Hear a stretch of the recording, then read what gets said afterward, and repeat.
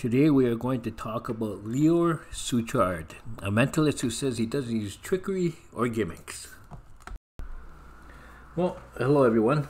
I had a video that I had spent a lot of time on with, little bits of television shows, with Lior Suchard saying various things and doing various things.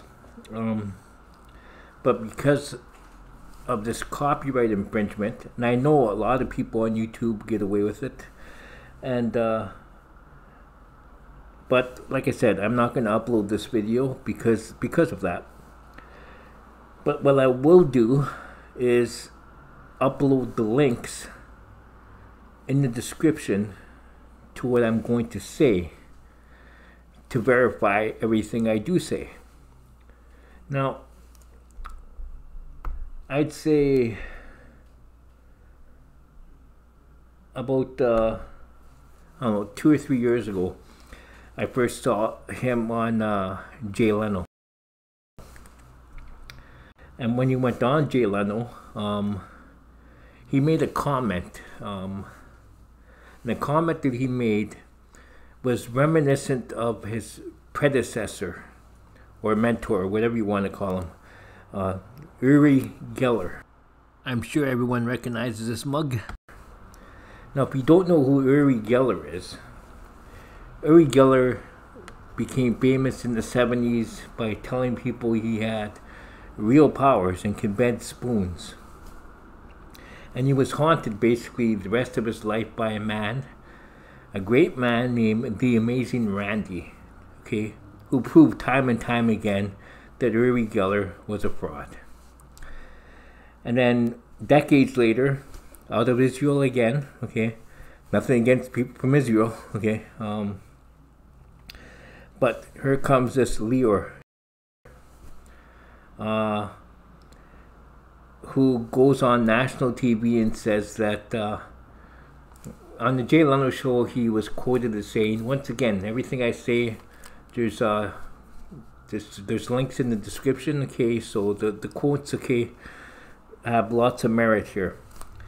So he goes on national TV and he says, the difference between a mentalist, what I do, and a magician is what I do doesn't involve trickery or gimmicks. So no trickery, no gimmicks.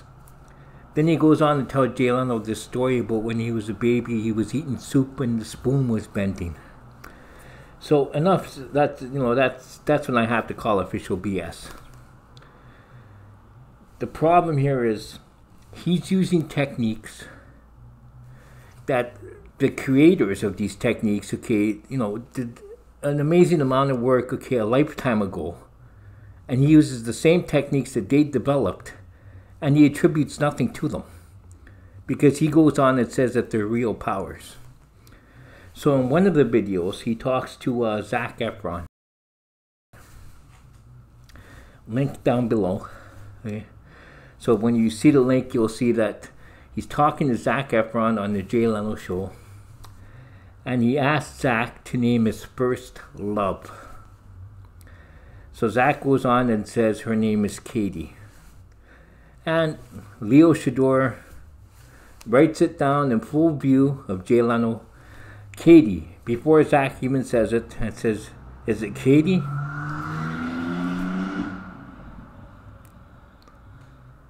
Now normally that would be a minor miracle, because he also asked Zac the question, have you given me any information beforehand? And Zac said, absolutely not. So, skip ahead. We have a show, Varney and Company. There's a lady on this show named Elizabeth. And she was the straw that broke Lior's back. So Lior goes on the show and he says, I'm going to name your cat or your dog. And so there's no way he would know the name of her dog. So on national TV, he says, have you told me anything? And she says, no, I swear, no. So he says, the name of your dog is Pudding. like Puddin or Puttin, pudding. So she goes, yes, you're right. Then she does something that Lior didn't expect. She holds up a piece of torn paper with a circle around it. And once again, link down below. And the paper says pudding. He says, yeah, we did this at the break. You see, I even wrote it down. Now, basically what that did, without, like I said, lay people probably wouldn't have even noticed this. But a magician would have noticed. Because what was in her hand was a piece of what's known as the center tear trick. Now the center tear, magicians use, or mentalists use, to get information from people. What they do is this. They make a fold on a piece of paper like this, and they make another fold. Simple. They fold a square into 2 halves. It makes 4 1/4, right? Now, what they do is the mentalist will make a circle on the piece of paper and tell the spectator or the audience member, whomever they need to get information from. Write the word inside the circle and then give it back to me folded. Then the mentalist says, I don't need this information. I'm not even going to look at it. The reason I wanted to, to write it down is because once it's in your head and you write it down, it's easier for me, to get that knowledge. So then they take that paper and they throw it away, and you think everything is cool, except for the fact the center tear is called the center tear for that reason. When you rip it and tear it up, you retain the center.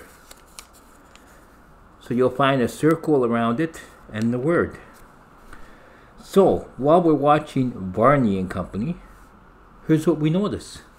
When Elizabeth holds up her piece of paper that she retained from the commercial break, there's a circle around the word pudding. Now, that in itself, doesn't mean that Lior used the center tear on Elizabeth. So, let's confirm it. Let's skip ahead again. Lior does a video or an interview, with a lady, a very astute lady. During this interview, link down below, the lady asks, Lior, I'm thinking of something. So go ahead, and I'm thinking of a couple of things, and we have this list here. Can you name what I'm thinking of? And he says, oh, no, we don't do it like that. Then he says, can you tell your cameraman to take a break here? So the cameraman, who doesn't take a break, I guess he was told beforehand, under no circumstances do you turn that camera off. He follows them. Lior, he hands her a piece of paper. She takes this piece of paper and has it against the wall. And you hear Lior in the background saying, right inside. So, she writes, I guess I'm assuming whatever she had inside this piece of paper, the center tear, and he garners whatever information he needs. But here's what happens. When they go to sit down later, I'm assuming the word that she wrote, Lior didn't understand. How do I know that? Link down below. When you watch the link, you'll see that the word that she had wrote was gnome. G as in golf, N as in November, O as in Oscar, V as in Victor, M, as in Michael, and E as in Echo, gnome, G-N-O-M-E. A mythical creature, a short mythical creature, a gnome. Now Lior, I guess he didn't know what a gnome was, or in the English language, he didn't understand the word. Now the problem is, if you're looking at a word and you don't understand it, that's fine. But if you're reading someone's mind, I'm pretty sure her mind didn't have the word gnome in it. Her mind was thinking of a mythical creature. So if he's reading her mind, he should have saw the gnome. Okay? But because he wasn't reading minds and he was reading papers, he didn't understand the word. Okay? So he says, a gnome. What's a gnome? What is that, Russian? Okay? Now, even though I think that's more than enough concrete evidence, okay, that this guy is scamming, let's go back to that Jay Leno show. So if that wasn't enough, let's skip ahead. Okay, he's on the Jay Leno show. He's got Zac Efron and Jay Leno.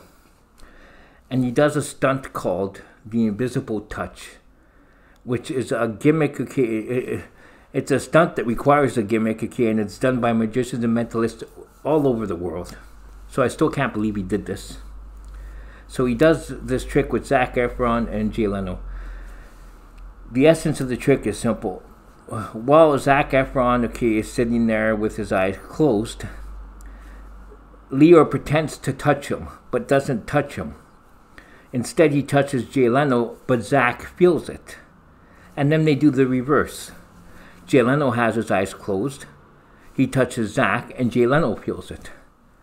The problem is, okay, it's a stunt. And magicians do it all the time. And how's it performed? Well, let me show you one of the methods. Not the only one, but the method he probably used. In my hand, you're not going to see this, because they're what's known in the magic world as loops. They come on a sheet like this. They're very small, but to prove to you that there's something there, here, we'll take this piece of paper.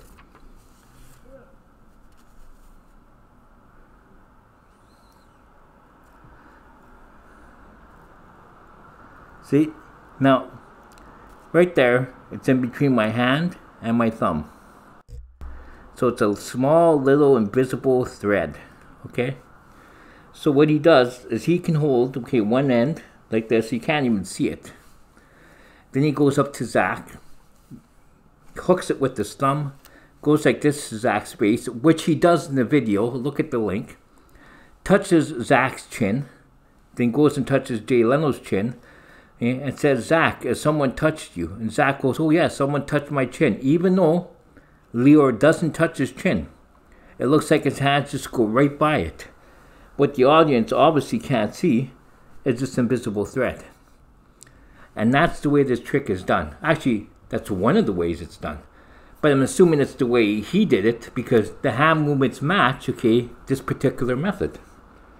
And which is why it's insane that he did this trick. Because even though the layperson wouldn't have got it, any magician, okay, would have known the method he was using. Which is why he's surprising that he would go on national TV and say these are his E.S.P powers, that he doesn't use trickery or gimmicks.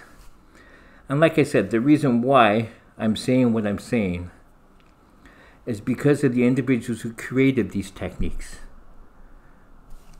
They're the ones, okay, who deserve, okay, all the praise, okay, for everything he's done, because he's using their methods. But he doesn't attribute that to anything, okay? He says, okay, they're his own powers. Bending spoons as a baby. Okay, I think I've caught enough official BS. I just wanted to say my piece. I'm sorry I couldn't show the actual videos during this, which is why everything's in the links. Hope you enjoyed it. A little bit different from what we normally do. Thank you. And this is on because there's about 4 people around me. Okay. Thanks.